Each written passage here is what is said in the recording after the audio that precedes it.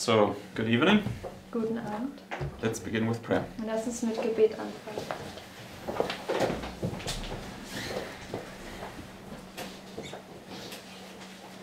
Dear Father in heaven, Lieber Vater im Himmel, Lord, we thank you for the Sabbath day, Herr, wir danken dir für diesen Sabbat, for the things we could learn out of your word, für die Dinge, die wir aus deinem Wort lernen konnten, for the sermon we could hear, für die Predigt, die wir hören konnten and also now for this evening worship we can have together. und jetzt auch für die Abendandacht, die wir zusammen haben können. Lord, we ask you that you would reveal Christ to us, Herr, wir bitten, dass du uns Christus offenbarst, that these things that we study about him would really sink in our hearts, dass diese Dinge, die wir über ihn studieren, wirklich in unsere Herzen einsinken mögen and that it will enlighten our minds and hearts, und dass es unsere Herzen und unseren Verstand erleuchtet and that we would see him as he truly is, und dass wir ihn sehen, wie er wirklich ist.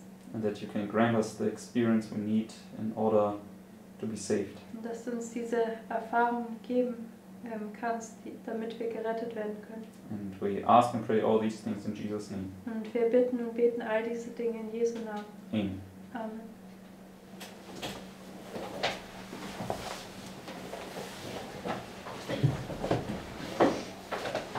Okay. So,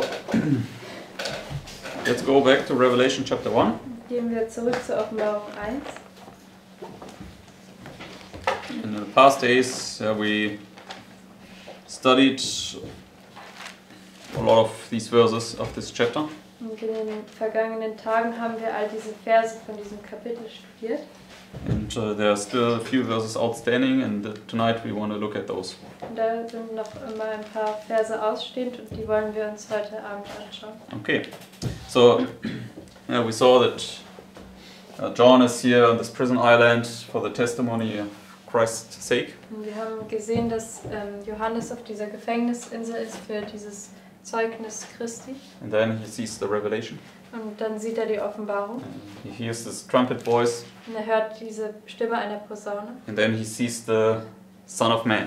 Yes? Und dann sieht er den Menschensohn. Okay, showing that Christ is one of us. He went to the cross and he bids us to follow him to the cross. Und er zeigt, dass Christus einer von uns ist und dass er ins Kreuz gegangen ist und dass er uns, dass er uns sagt, dass wir ihm zum Kreuz folgen sollen. And also that he basically was tempted like we are, but he can succor us, not because he overcame as a man. Und dass er versucht wurde, wie wir es sind und jetzt kann er uns eben unterstützen, weil er der Menschensohn ist. Okay, and we also saw that he's among the 7 candlesticks, Und wir haben auch gesehen, dass er unter den 7 Leuchtern ist.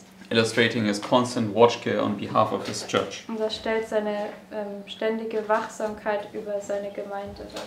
And also he's clothed with his garment of righteousness, Und er ist auch mit diesem Gewand der Gerechtigkeit bekleidet. which is basically kept by the girdle of truth. Und das wird durch den Gürtel der Wahrheit beibehalten. And also faith, because it was a golden girdle. Und auch Glaube, weil das ist ein goldener Gürtel. And his head and his hairs were white like wool, Und sein Haupt und seine Haare waren weiß wie Wolle, as white as snow, it says. so weit weiß wie Schnee. That brings us to Isaiah 1:18, right? Das bringt uns zu Jesaja 1, Vers 18. If your sins be as scarlet, they shall be made white as snow and wool. Und wenn deine Sünden wie Scharlach rot sind, dann werden sie weiß und wie Wolle werden. So he's basically offering us here then this pardon of our sins. Und er bietet hier uns die Vergebung unserer Sünden an. And his eyes were as a flame of fire. Und seine Augen waren wie eine Feuerflamme. And we saw that his eyes is basically God's word, right? Und wir haben gesehen, dass seine Augen Gottes Wort sind. Because the eyes search you through and through. Weil die Augen, die suchen dich durch und durch. Ja, durchforschen dich. Und durchforschen dich. This is if an eyes search with capitals. This is prominent eyes. Yes. Mit Fania sagt es, er wird Jerusalem mit Kerzen durchforschen. Und das sind diese brennenden Augen.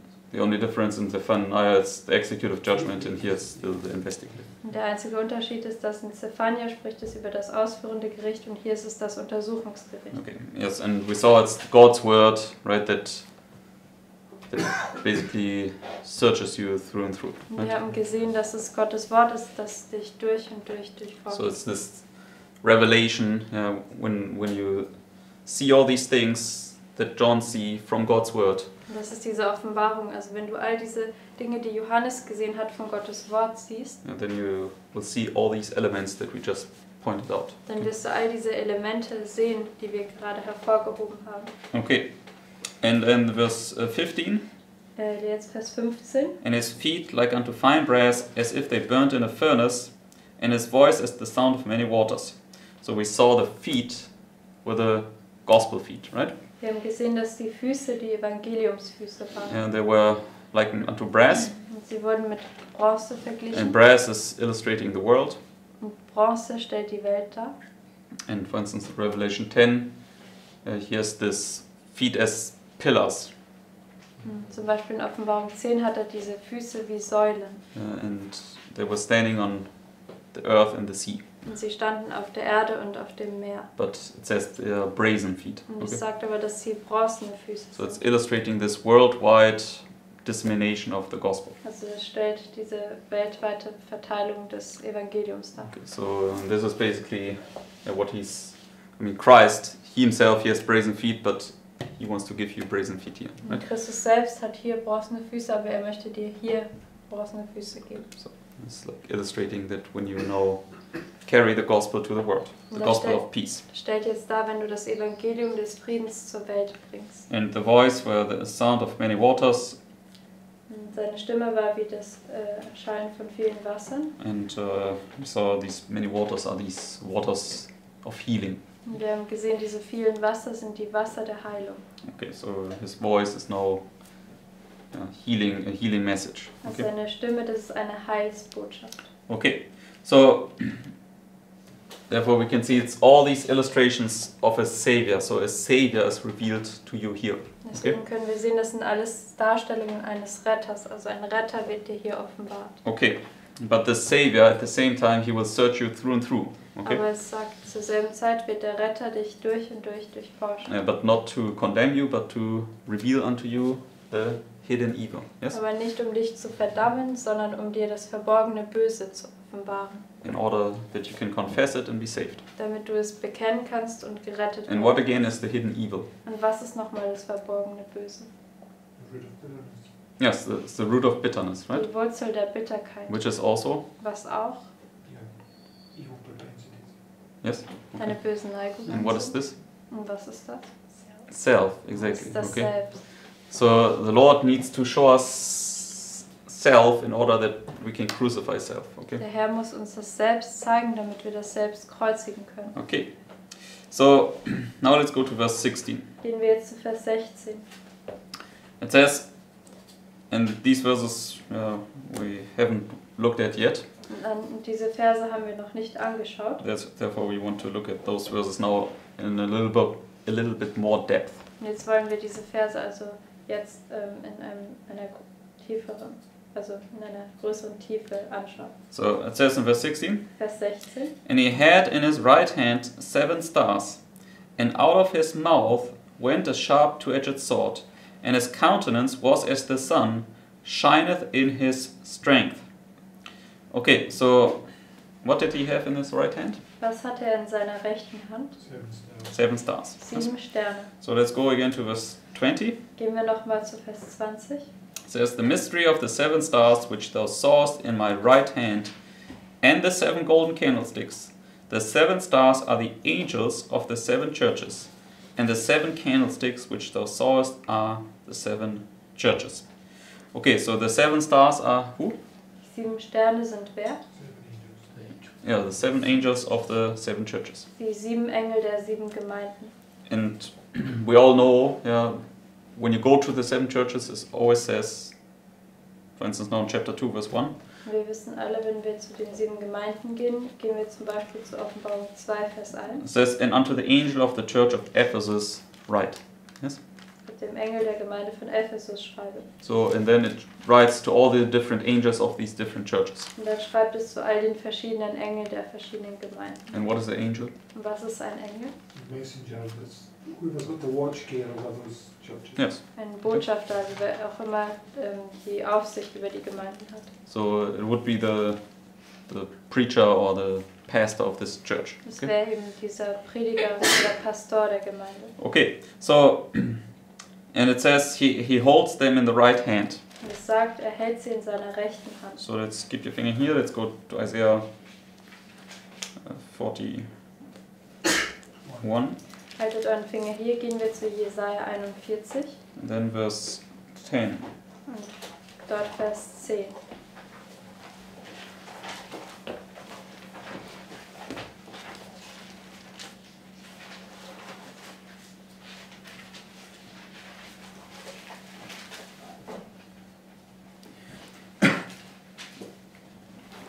It says,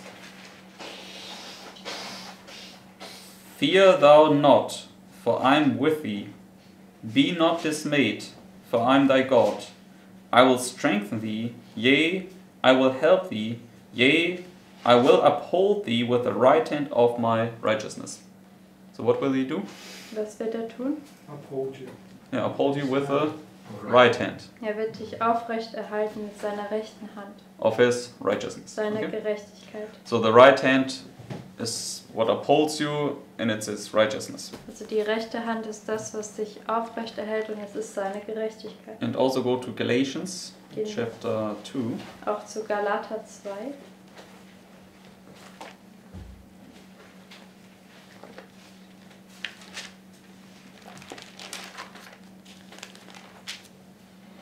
And let's read verse 9.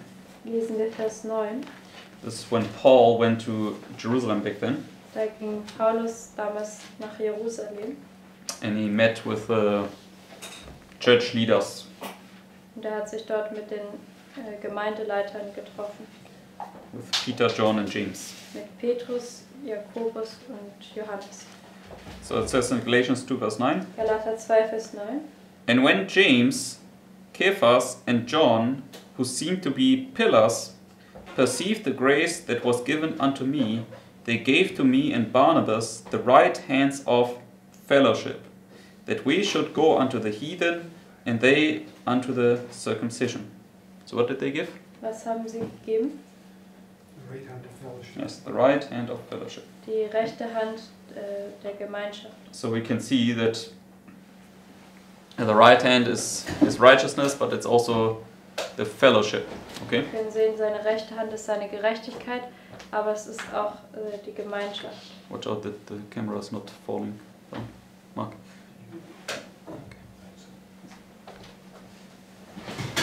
Right. So, okay. So, when you go back to Revelation 1, Wenn wir jetzt zurück zur Offenbarung 1 gehen, and we studied this some time ago, what are the 7 stars? wir haben das vor einer Weile studiert, was sind die 7 I mean, Sterne, literally. also buchstäblich. What are the 7 stars in the sky? Was sind die 7 Sterne? Constellation. No, the Pleiades, right? Die Plejaden. Okay. So the Pleiades, he's upholding with his right hand, but it's illustrating his ministers that he's upholding. Er hält die Plejaden mit seiner rechten Hand seine Gerechtigkeit aufrecht, aber das sind eben diese Prediger, die er aufrecht hält. And what are you to become here? Und was sollst du hier werden? Yeah, you become a star in heaven, Du bist right? ein Stern im Himmel. And you receive these brazen feet. Du Okay. erhältst diese bronzenen Füße. And what did we read in Romans 10 about the feet again? Das haben wir in Römer 10 über diese Füße nochmal gelesen.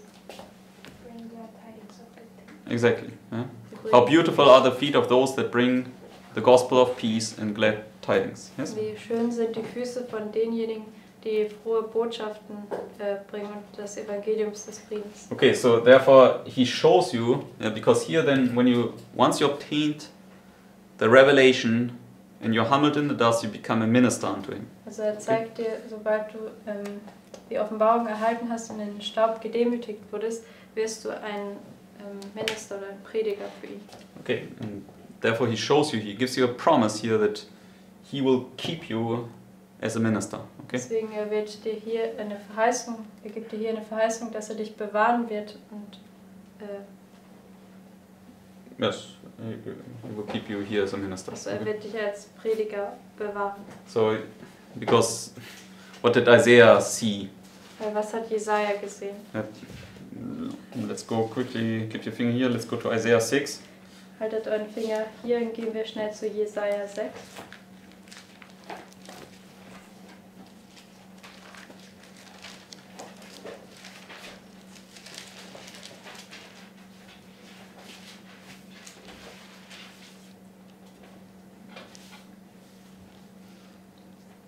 Okay, and then let's go to this here quote in the study Bible. Gehen wir zu dem Zitat in der Studienbibel. For the verses 5 to 8. Für die Verse 5 bis 8. It says, when one is ready to work with God, he carries message. Is everybody there? Ist jeder da? Okay. It says here, Isaiah had a message from the God of heaven to give to the backsliding people of Israel, and he gave them his message. He knew what elements he had to deal with. He knew the stubbornness and perversity of the heart, and how hard it would be to make any impression upon them. Jesaja hatte eine Botschaft von Gott aus dem Himmel, um dem zurückgeschlitterten Volk Israel zu geben.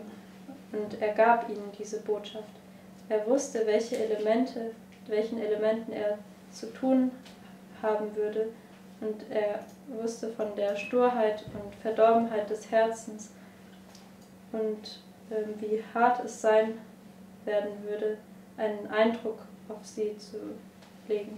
Yes. So he basically knew, it's like what was like it was an impossible task for him. Okay. Also er wusste eigentlich, dass es eine unmögliche Aufgabe für ihn sein. And when you go now to the next paragraph, Gehen wir jetzt zu dem nächsten Absatz. because then she speaks about how he then saw the glory of God. Weil dann spricht er darüber, wie er die Herrlichkeit Gottes gesehen hat. And then it says, to those who are engaged in the work of God, in the conversion of souls, it would seem as though it was impossible to reach the obdurate heart. This is how Isaiah felt. But when he saw that there was a God above the cherubim, and that they were ready to work with God, he was ready to carry the message. Also diejenigen, die im Werk Gottes arbeiten, für die Bekehrung der Seelen, da scheint es für sie unmöglich zu sein, das verstockte Herz zu erreichen. So fühlte sich Jesaja, als er den Gott über den Cherubim sah und dass sie bereit waren, das Werk Gottes mitzutragen, dann war er bereit, die Botschaft zu bringen. Okay, so what made him ready to minister? Was hat ihn bereit gemacht zu The dienen? revelation. Yeah, the revelation. Die Okay. Offenbarung. So, and therefore, the revelation, this is where the Lord wants to encourage you to go forward and give them last warning message. Okay? In der Offenbarung, da möchte der Herr dich ermutigen, dass du vorwärts gehst und die letzte Warnungsbotschaft bringst. And he also tells you, I will uphold you with the right hand of my righteousness. Und er sagt dann auch, ich werde dich aufrechterhalten mit der rechten Hand meiner Gerechtigkeit. And you are in the right hand of my fellowship. Okay, Yes. I'm with you. In der rechten Hand meiner Gemeinschaft, ich bin mit dir. Okay, so, and this is what Isaiah saw, and this is what John saw. Okay, Und das hatte Jesaja gesehen und das hat auch Johannes gesehen. so let's go back to Revelation 1. Gehen wir jetzt zurück zur Offenbarung 1.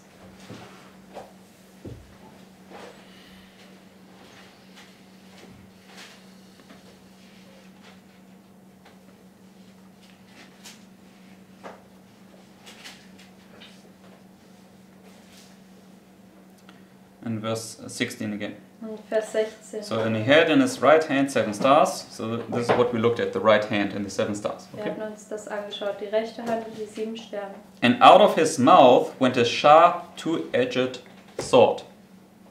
So, and we understand the sword is the sword of the Und wir Truth is verstehen, the das- message that he's given. Schwert ist das Schwert Yeah, the sword of the Spirit, right? Des Geistes, also der Wahrheit.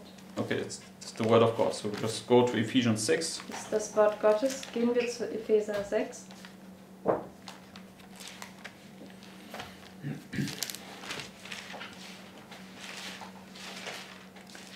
Because the sword comes out of his mouth, right? It's his word. Schwert kommt aus seinem Mund, das ist sein Wort. Verse 17. Vers 17.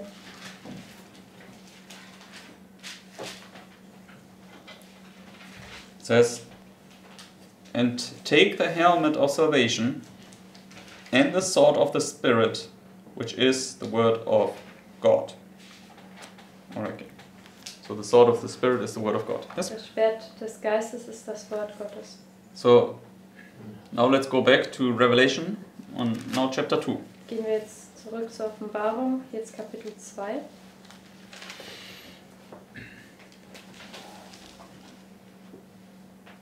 Now verse 12.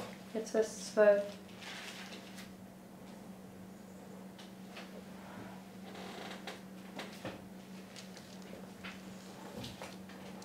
It says, and to the angel of the church in Pergamos write, these things saith he which hath the sharp sword with two edges. Okay, so here is now the one with a sharp sword, right? Hier ist jetzt derjenige mit dem scharfen Schwert. And what is he telling this church? Was sagt er dieser Gemeinde? Verse 16. Vers 16. Repent, or else I will come unto thee quickly, and will fight against them with the sword of my mouth.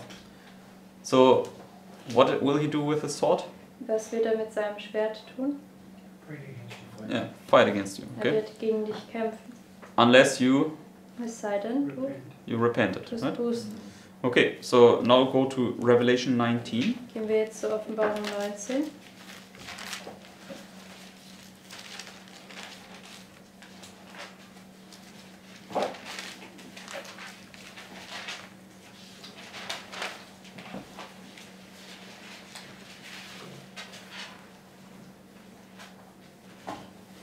And there's Christ coming on the white horse. Da kommt Christus auf dem weißen Pferd. Yes, and let's go to verse 15. Von 19 und Vers 15. It says, and out of his mouth goeth a sharp sword, that with it he should smite the nations, and he shall rule them with a rod of iron, and he treadeth the winepress of the fierceness and wrath of Almighty God. So, the sword that comes out of his mouth is to do what? Das Schwert, was aus seinem Mund kommt, soll was tun? Yes, smite the nations. Soll die Right? Nationen schlagen. And when you go to verse 11, Wenn wir zu Vers 11 gehen. and I saw heaven opened, and behold a white horse, and he that sat upon him was called Faithful and True, and in righteousness he doth judge and make war. Okay, so what is Christ coming to do here? Also was kommt Christus zu tun? Yeah, judge and make war. Dass er Right? richtet und Krieg führt. And he said, unless you repent, I will fight against you with the sword of my mouth. Und er hat gesagt, es sei denn, dass du Buße tust, werde ich gegen dich kämpfen mit dem Schwert meines Mundes. Okay, and now verse 21. Jetzt Vers 21. This is when he now came to make war with them. Da kam er, um mit ihnen Krieg zu führen. And it says, and the remnant was slain with the sword of him that sat upon the horse, which sword proceedeth out of his mouth, and all the fowls were filled with their flesh. Okay, so the sword coming out of his mouth when he fights against you Also das Schwert, was aus seinem Mund kommt, wenn er mit dir kämpft, is the executive judgment. Okay? ist dann das ausführende Gericht. Because when you go now to John chapter 12, Weil wenn ihr zu Johannes 12 geht, and then verse 48, Johannes 12, Vers 48, it says, he that rejecteth me and receiveth not my words hath one that judgeth him. The word that I have spoken, the same shall judge him in the last day. So what will judge you? was wird dich richten? the word of God, right? Das Wort Gottes. The sword that comes out of his mouth. Und das Schwert, was aus seinem Mund kommt. Okay, so Also got Hebrews 4, it says it's the discerner of the thoughts and intents of your exactly. Okay. Noch in Hebräer 4 sagt es, dass es Verse 12. Hebräer 4, Vers 12, dass es der Unterscheider und der Unterscheider der Gedanken und der Absichten Yes. des But Herzens. I think there's these two applications because his eyes were also his word that searched you through and through, right? Ich glaube, da gibt es zwei Anwendungen, weil seine Augen waren ja auch das Wort, was dich durch und durch durchforscht. So he searches you through and through here, Er and, durchforscht dich durch hier.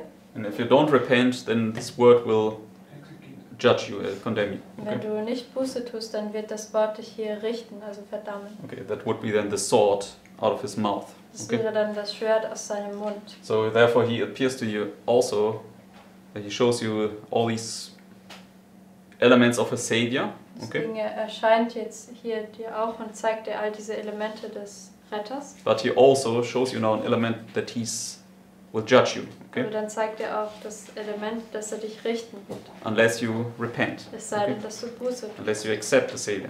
Es sei denn, dass du den Retter annimmst. I want to show you two more Bible verses to this point. Ich möchte euch noch zwei weitere Bibelverse für diesen Punkt Let's zeigen. go to 1 Samuel 25. Gehen wir zu 1. Samuel 25.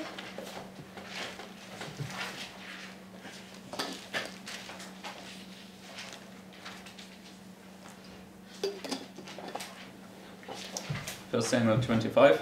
1. Samuel 25. And this is when Nabal refused to give the offering. Da hatte Nabal sich geweigert, das Opfer zu geben. And then verse 12 Vers 12. says, So David's young men turned their way and went again, and came and told him all those sayings. And David said unto his men, Gird ye on every man his sword. And they girded on every man his sword, and David also girded on his sword. And there went up after David about 400 men, and 200 abode by the staff. So, what is David doing? Was tut David? Couldn't execute judgment. Yes, he comes with a sword, okay, Er wird Gericht ausführen, er kommt mit seinem Schwert. to now bring the punishment upon them. Jetzt diese Bestrafung über sie zu bringen. But what did Abigail do? Was hat Abigail getan? She made haste. Yeah, she repented, right? Sie hat sich beeilt und sie hat Buße getan. Therefore, the punishment didn't come upon him. Deswegen kam die Bestrafung nicht über ihn. So therefore, it shows you that he shows you also here with the sword, and unless you repent, the punishment will come upon you. Okay. Deswegen zeigt er dir, dass er hier mit dem Schwert ist und es sei denn, dass du Buße tust, wird er dich hier bestrafen. Okay, and let's go now to Exodus chapter 34. Gehen wir jetzt zu 2. Mose 34. Yeah, but I get what you're saying, but the word has two aspects of it. Because it first of all reveals your sin, because Yeah, also that's the eyes. The eyes search you through and through. And then the sword is there because he comes now with the sword out of his mouth. We see it says when he fights against you. Also die Augen sind die, die dich durchforschen und dann kommt das Schwert, was... No, I want to show that when he says the sword comes out of his mouth, this is illustrating the executive judgment, and his eyes is also his word, but this is illustrating the investigative judgment. Also was ich zeigen möchte, ist, dass das Schwert, was aus seinem Mund kommt, das ausführende Gericht ist und die Augen, was auch sein Wort ist, das Untersuchungsgericht. So you have basically these two applications of the word. Du hast also diese zwei Anwendungen für das Wort. no, it's just okay. I was just thinking because when the warning was coming to Jerusalem, they saw an angel standing with a sword raised above it. Okay, Yes, so it's a warning, exactly. Yeah. here- So he's basically warning you that the sword will punish you. Also, Okay. wo Jerusalem bestraft werden sollte, da war auch ein Engel mit einem gezückten Schwert und das ist eben diese Warnung und er sagt, It's the warning that he will punish you. Es ist die Warnung, dass dich bestrafen wird. And that's also what I said. It's like when he comes here with a sword out of his mouth, he says, unless you repent here, the sword will punish you. Das ist, was ich gesagt hatte. Er kommt hier mit diesem Schwert in seinem Mund und es sei denn, dass du Buße tust, dann werde ich dich bestrafen. Yes. Okay. Okay, now let's go to Exodus 34. Gehen wir jetzt zu 2. Mose 34. Because Moses said, show me thy glory, right? Der Mose hat gesagt, zeige mir deine Herrlichkeit. And the Lord says, I will pass by before you. Und der Herr hat dann gesagt, ich werde an dir vorüberziehen. Now, and then in chapter 34, he passes now by before him. Kapitel 34, da geht er an ihm vorüber. Let's go to verse 6. Gehen wir zu Vers 6. It says, and the Lord passed by before him and proclaimed, the Lord, the Lord, the Lord, the Lord God, merciful and gracious, long-suffering and abundant in goodness and truth, keeping mercy for thousands, forgiving iniquity and transgression and sin. So, up till here, how is he revealing himself? Bis hierhin, wie offenbart er sich? Merciful. Yeah, as a savior, right? Gnädig, also als ein Retter. And that will by no means clear the guilty, visiting the iniquity of the fathers upon the children and upon the children's children unto the third and to the fourth generation. So what is this part now? Und was ist jetzt dieser Teil?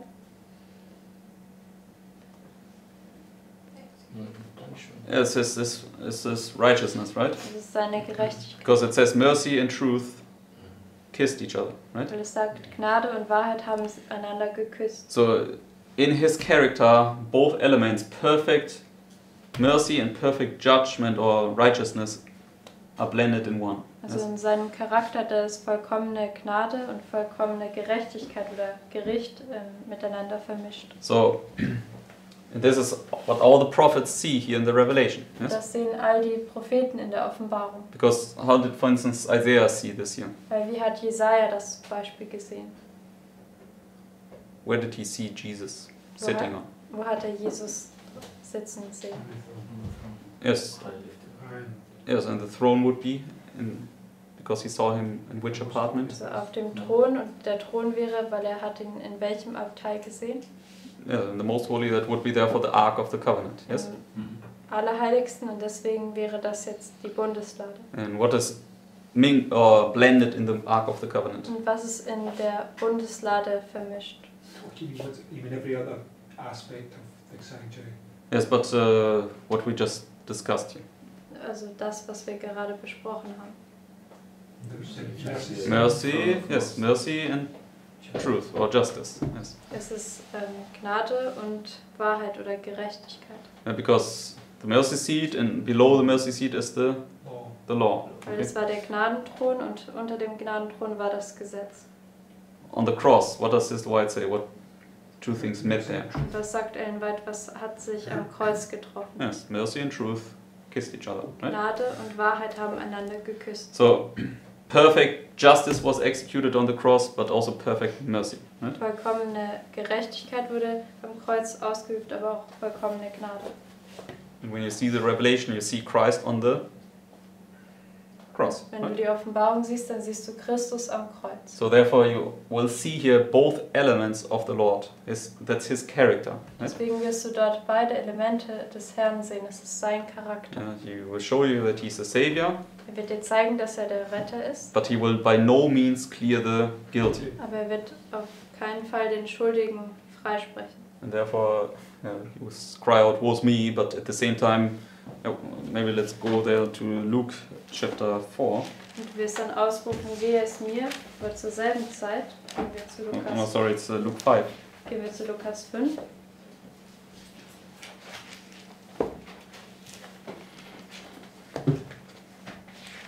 And this is when Peter saw the revelation, Da hat Petrus die Offenbarung gesehen, when Christ said, throw down the net on this side, and then they caught these many fish. da hat Christus gesagt, wirf das Netz auf dieser Seite runter, und dann haben sie diese vielen Fische gefangen. And let's read verse 8. Lesen wir Vers 8. When Simon Peter saw it, he fell down at Jesus' knees, saying, "Depart from me, for I am a sinful man, O Lord." So, what did he say? Was hat er gesagt? Yeah.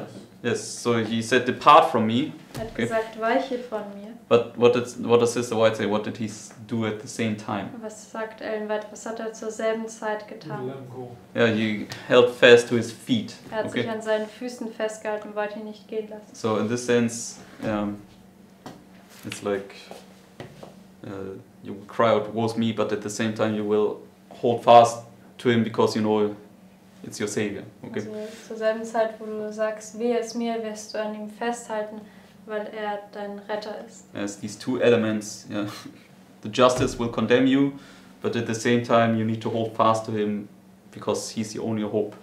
Das sind diese zwei Elemente, also die Gerechtigkeit wird dich verdammen, aber zur selben Zeit wirst du dich an ihn festklammern, weil er ist deine einzige Hoffnung. You will then hold fast to his mercy. Du Okay. wirst an seiner Gnade festhalten. Okay, so when you go back to Revelation 1, Gehen wir zurück zur Offenbarung 1.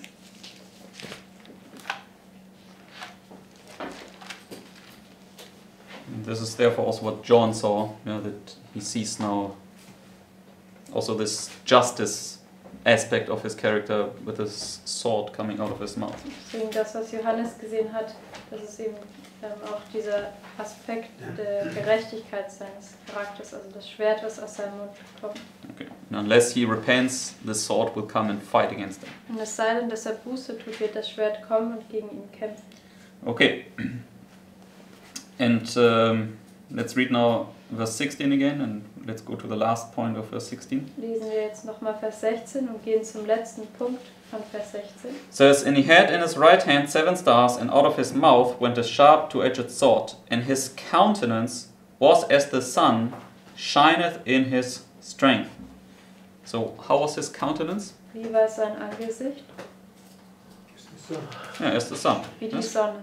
Okay, so let's go to the Mount of Transfiguration, Gehen wir zum Berg der Verklärung. Matthew 16, I think, or Matthäus 17? 17. 17.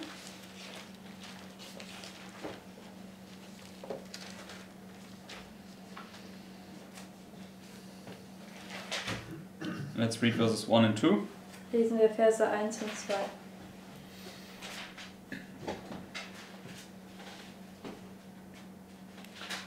It says, "And after 6 days Jesus taketh Peter, James, and John his brother, and bringeth them up into an high mountain apart, and was transfigured before them, and his face did shine as the sun, and his raiment was white as the light." Okay, so here we can also see the face as the sun.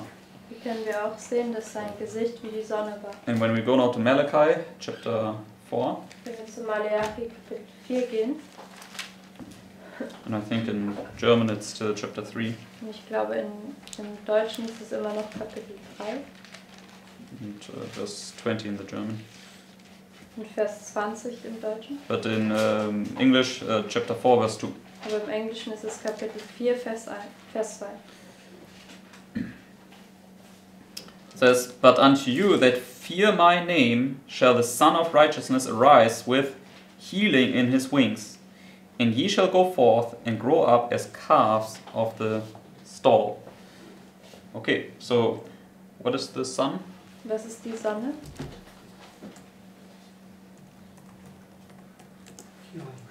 Yes, it's the Son of Righteousness with healing. Es ist die Sonne der Gerechtigkeit mit Heilung. So therefore he's offering you their healing. Deswegen er bietet dir Heilung an. And we studied this. The revelation is also what in respect to healing. Wir haben das auch studiert, dass die Offenbarung, was ist in Bezug auf die Heilung? I mean, there's this hymn, right? Es gibt dieses Lied, Yeah, it's the balm in Gilead, das right? ist der Balsam in Gilead. Okay, so yes, the Son of Righteousness that will heal you. Es ist die Sonne der Gerechtigkeit, die dich heilen wird. And how will How will it do so? Und wie wird das geschehen? What is our problem with our minds? Was ist unser Problem mit unserem Verstand? How do we think?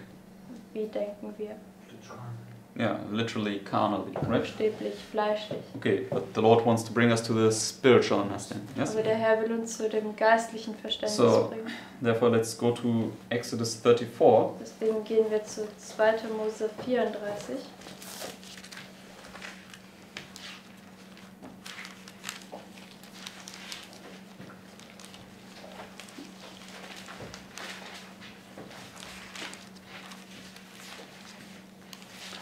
So, Christ is the Son of righteousness, right? Christus ist die Sonne der Gerechtigkeit. And what is his church to be in this respect? Und in Bezug darauf, wie soll seine Gemeinde sein? The moon that reflects it. Exactly. Stars. Yes, Sollte der Mond sein, die es reflektiert, also wie die Sterne. yes, exactly. Okay. So now let's go to Exodus 34 Gehen wir jetzt zu 2. Mose 34. and let's begin in verse 29. Fangen wir in Vers 29 an. This is when Moses was 40 days and 49 nights on Mount Sinai with the Lord. Da war Mose 40 Tage und 40 Nächte auf Berg Sinai beim Herrn. And he saw the Lord's face, so he saw the Son of righteousness. Und Okay. er hat das Gesicht des Herrn gesehen, er hat die Sonne der Gerechtigkeit gesehen. And then it says in verse 29, Und da sagt es in Vers 29, and it came to pass when Moses came down from Mount Sinai with the 2 tables of testimony in Moses' hand, when he came down from the mount, that Moses wist not that the skin of his face shone while he talked with him. So what did his face do? was hat sein Gesicht getan? Yes, it reflected now the Son of righteousness. Yes. Es schien, also das hat jetzt die Sonne der Gerechtigkeit reflektiert. So he was like the moon or the stars that now reflect the light of the sun. Er war jetzt wie der Mond oder die Sterne, die das Licht der Sonne reflektiert. And when Aaron and all the children of Israel saw Moses, behold, the skin of his face shone, and they were afraid to come nigh. And Moses called unto them, and Aaron and all the rulers of the congregation returned unto him, and Moses talked with them. And afterward all the children of Israel came nigh, and he gave them in commandment all that the Lord had spoken with him in Mount Sinai. And till Moses had done speaking with them, he put a veil on his face. But when Moses went in before the Lord to speak with him, he took the veil off until he came out. And he came out and spake unto the children of Israel that which he commanded. And the children of Israel saw the face of Moses, that the skin of Moses' face shone, and Moses put the veil upon his face again until he went in to speak with him. So that's the story where Moses always put the veil on his face. Okay? Das war diese Geschichte, wo Mose immer den Schleier über sein Gesicht gelegt hat. And Paul, he comments on this. Yes? Und Paulus, er kommentiert darüber. So let's go to 2 Corinthians chapter 3. Gehen wir zu 2. Korinther 3.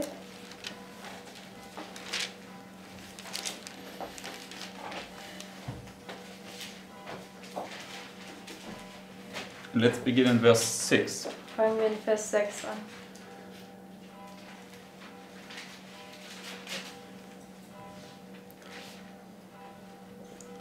It says, who also hath made us able ministers of the New Testament, not of the letter, but of the Spirit. For the letter killeth, but the Spirit giveth life. Okay, so what is compared here? Was wird hier verglichen? Yeah, the letter and the Spirit, right? Der Buchstabe und der Geist. And the Spirit, he says, is the New Testament. Yes? Und der Geist, sagt er, ist das Neue Testament. Now verse 7. Jetzt Vers 7. But if the ministration of death, written and engraven in stones, was glorious, so that the children of Israel could not steadfastly behold the face of Moses, for the glory of his countenance, which glory was to be done away. So which covenant is he speaking about here? Über welchen Bund spricht er hier? The old, right? Den alten. How shall not the ministration of the Spirit be rather glorious? For if the ministration of condemnation be glory, much more doth the ministration of righteousness exceed in glory. So, for even that which was made glorious had no glory in this respect by reason of the glory that excelleth. For if that which is done away was glorious, much more that which remain is glorious. So, what was done away with? Was wurde weggetan? The old. Yeah, the old, right? Das Alte. Illustrating Moses' face shining, okay? Das stellt dar, wenn Moses The Gesicht type. Yes, it's the type, okay? ist der Typus. Because he only reflected the true, okay? Weil er hatte nur das Wahre reflektiert. Okay, so therefore, Well, he only illustrated that which should be in the New Testament Christian. He was typifying the New Testament Christian that would shine, would reflect the light of Christ. That's what he did. Er hat den neutestamentlichen Christen dargestellt, der das Licht Christi, also so scheint wie das Licht Christi. It was an illustration to teach us what we should be like. Das war eine Darstellung, um uns zu lehren, wie wir sein sollen. yes. But it's also, that he was illustrating the type, right? Und es war ja auch so, dass er den Typus Because dargestellt he hat. illustrates here the Old Testament, it says. Und er Okay? stellt ja da in den Alten Testament. And a type, what is always the type? Das ist immer ein Typus. Typifying the antitype. Yes. Er typifiziert den Antitypus. But maybe let's keep your finger here, let's go to Colossians chapter 2. Haltet euren Finger hier, gehen wir zu Kolosser 2.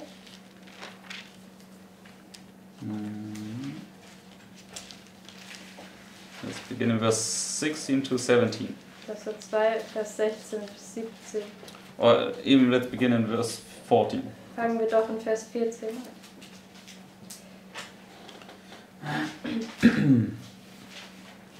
It says, blotting out the handwriting of ordinances that was against us, which was contrary to us, and took it out of the way, nailing it to his cross.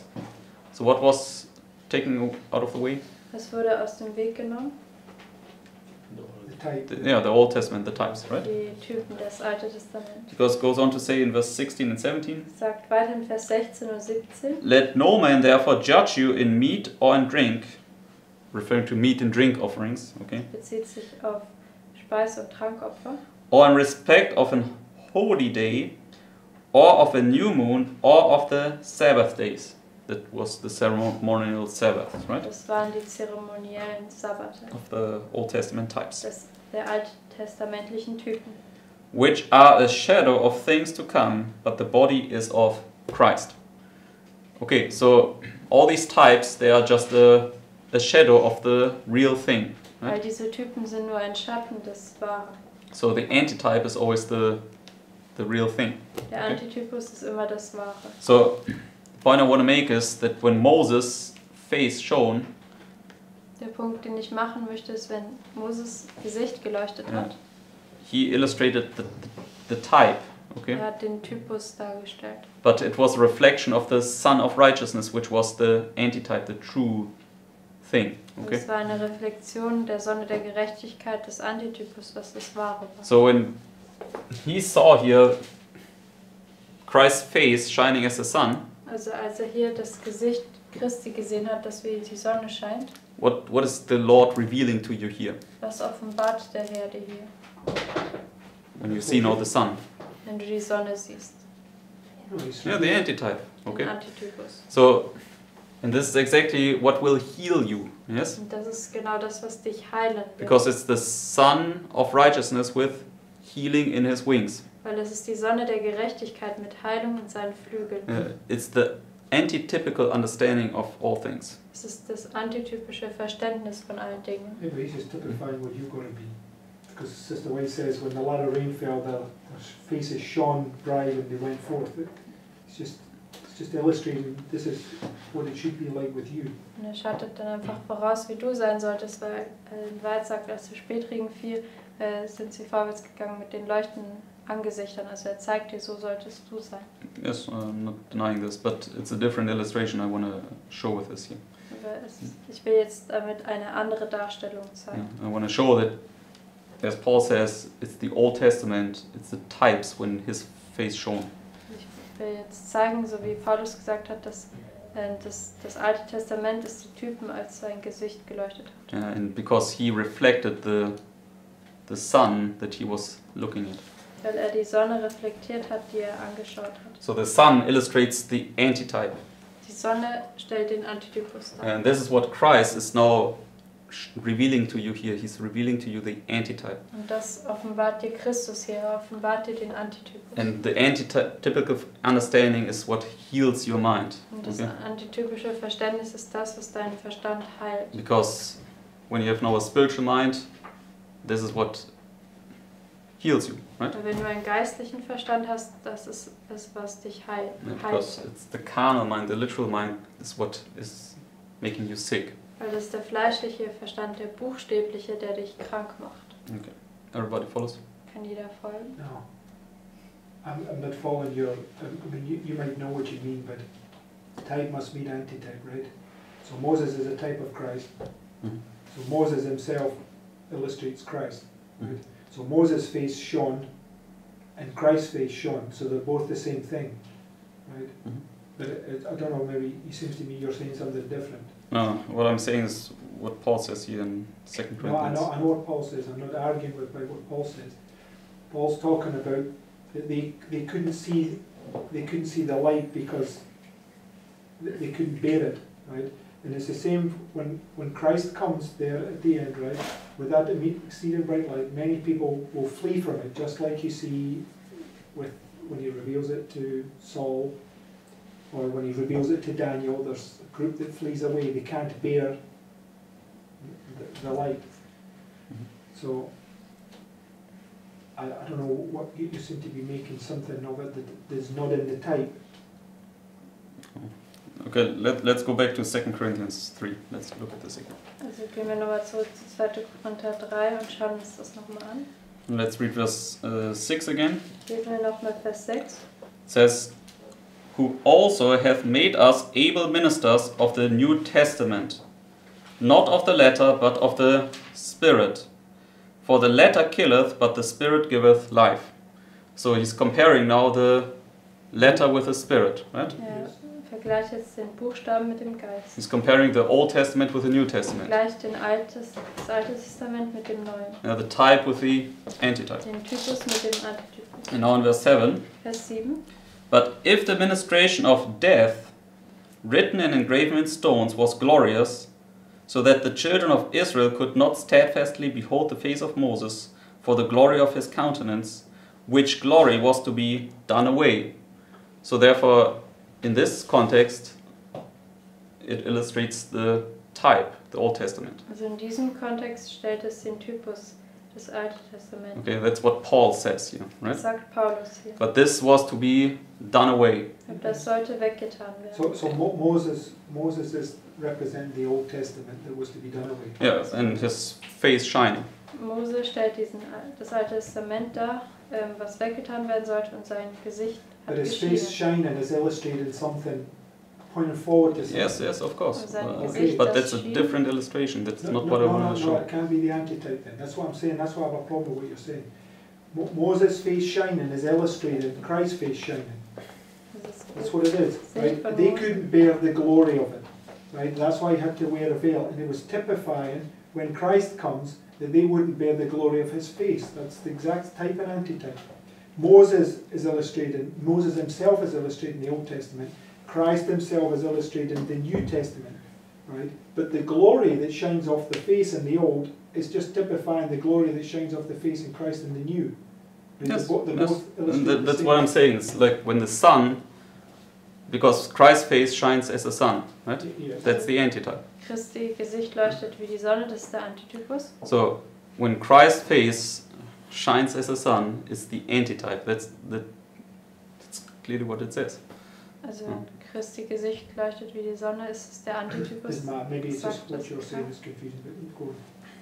I don't know. It's very clear.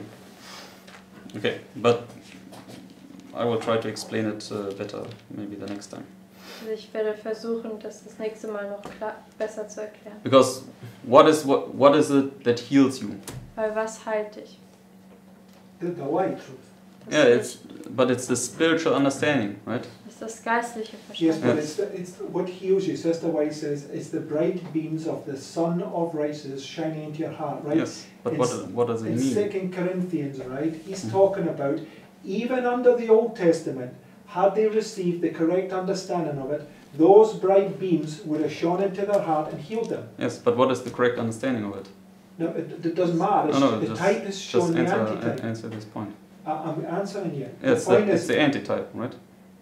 no, it doesn't matter. Had they understood Moses' face shining, what it pointed to, it would have healed them. Also hätten sie By faith. Yes, exactly. Because it's the antitypical understanding what heals you. I'm not arguing. Yeah, and that. that's my point. Okay. So my point is it's the antitype that heals you. Also The antitypical understanding of things. mein Punkt ist, dass das antitypische Verständnis ist, was dich heilt. So it's the sun of righteousness. It's the sun is the antitype. That's the point I want to make. Das Okay. ist die Sonne der Gerechtigkeit, der Antitypus. And this is what Christ reveals to you here. He reveals the antitypical understanding to you that your mind can be healed. Und das offenbart dir Christus, dieses antitypische Verständnis, dass sein Verstand geheilt werden kann. Okay, so let's go back to Revelation 1. Gehen wir zurück zur Offenbarung 1. And let's continue in verse 17. Fahren wir fort in Vers 17. It says, "And when I saw him, I fell at his feet as dead. And he laid his right hand upon me, saying unto me, Fear not, I am the first and the last." So, therefore, now he has this experience after he saw all these things. Yes? Deswegen, jetzt hat er die Erfahrung, nachdem er all diese Dinge gesehen hat. And what hand is laid upon him again? Und welche Hand wird nochmal auf ihn gelegt? Yes, his right Die hand. rechte Hand. So, the right hand is upholding you. Die Okay? rechte Hand hält dich aufrecht. And it's the fellowship with Christ. Und das ist die Gemeinschaft mit Christus. So, when you now fall down like that, Wenn du jetzt wie tot niederfällst, then the Lord is upholding you again. Okay? dann hält dich der Herr wieder aufrecht. And what is he telling you? Was sagt er dir dann? Fear not. Fürchte Okay. dich nicht. So, now That's you. what he said to Peter. Yes. Hat auch zu Petrus gesagt. And it says, I'm the first and the last, so he's now. Yeah. Basically, the revelation is now accomplished in the sense that you now understand the first and the last, the type and the antitype. Und er Right? sagt, ich bin der Erste und der Letzte, und in dem Sinne ist jetzt die Offenbarung abgeschlossen, weil du verstehst jetzt den Typus und Antitypus. Because first and last is Alpha and Omega, right? It's Weil type and antitype. Erste und Letzte ist Alpha und Omega, Typus und Antitypus. Okay. And it says in verse 18, Und es sagt in Vers 18, I am he that liveth and was dead, and behold, I am alive forevermore, amen, and have the keys of hell and of death. So, what is he saying here to John? was sagt er hier zu Johannes? Fear not, because, Fürchte dich nicht, As a living denn Savior. because basically what you experienced, I also experienced, okay? was du erfahren hast, habe ich auch erfahren. And I have now the keys of hell and death. Und ich habe jetzt die Schlüssel des Totenreiches und des Todes. So, let's go to Matthew 16. Gehen wir zu Matthäus 16.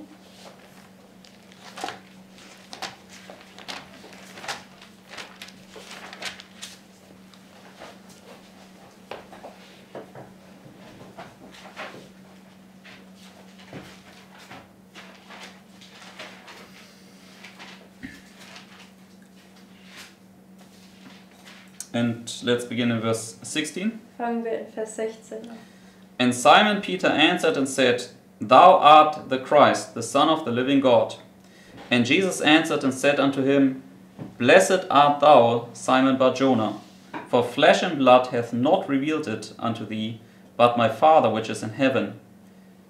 So, what did he receive? Was hat er erhalten?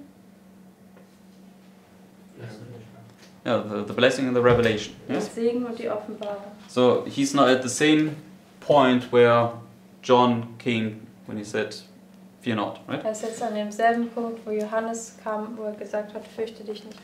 And I say unto thee that thou art Peter, and upon this rock I will build my church, and the gates of hell shall not prevail against it. So once you have the revelation, what can the Lord now do? Sobald du die Offenbarung erhalten hast, was kann der Herr jetzt tun? Build this church upon Er kann die you, Gemeinde right? auf dir aufbauen. Because Christ is now in you. Weil Okay? Christus ist jetzt in dir. In verse 19.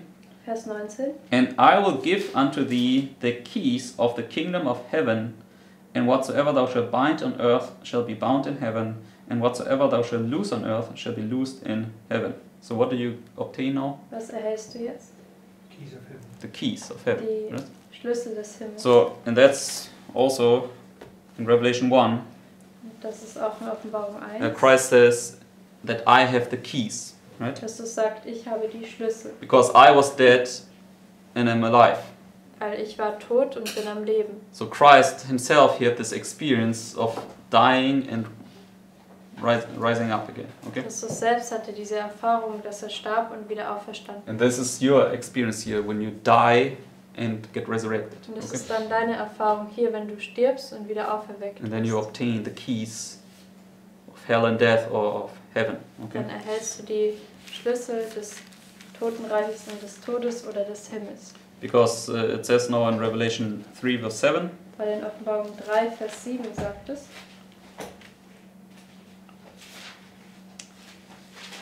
and to the angel of the church in Philadelphia write, These things saith he that is holy, he that is true, he that hath the key of David, he that openeth and no man shutteth, and shutteth and no man openeth.